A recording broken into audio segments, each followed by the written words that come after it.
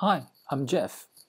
I want to talk about how to install Anaconda using command lines for Linux and macOS users. In this video, I'm going to demonstrate the installation step by step. Please follow my demonstration and get an idea of how it works. When required, you can make a shell script and automate the whole process by using the command lines in this video. First, let's look into Anaconda installer repository. Find the installer of the right version that interests you and write down the version. For example, we choose the version 2019.03. Now download the installation package. I use wget here, and you can of course use curl if that's your favorite. Give it the right version and the right operating system name for the URL.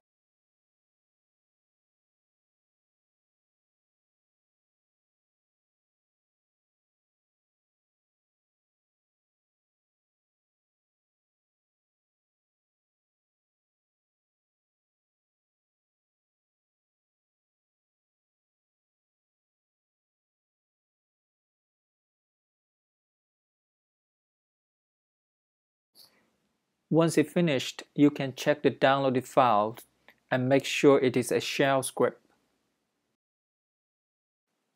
Then you can run the file in command line. Remember to give it the -b parameter so that the script will run in the batch mode.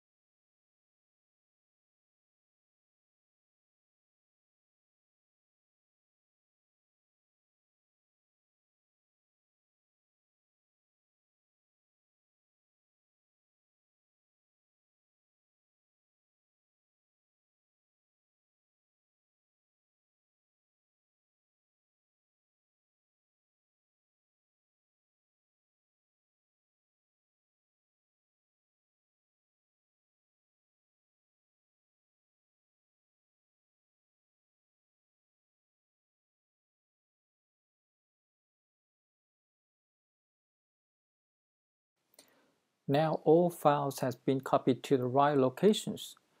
Let's initialize and set up the environments. Check the location of conda command. We are going to use this location later.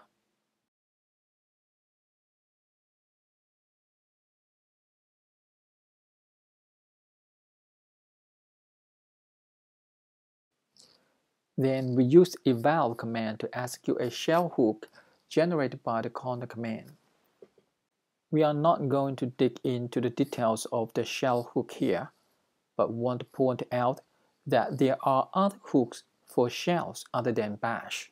When the shell hook is executed, you can see the command line promise changed, indicating the conda environment is activated in your current shell section. Within this activated shell, you can then install conda shell functions for easier access in the future.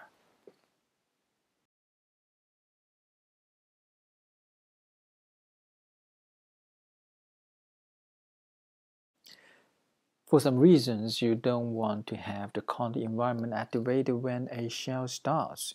You can set the auto activation option as false.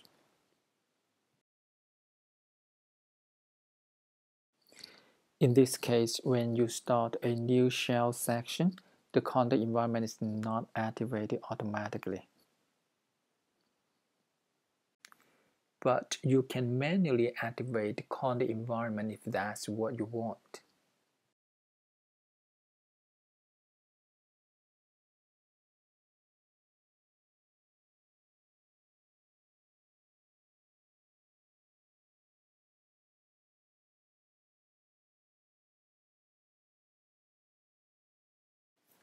Now you've already installed and set up the conda environment step by step.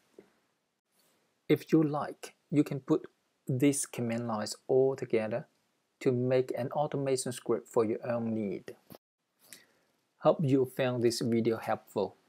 Thank you for watching.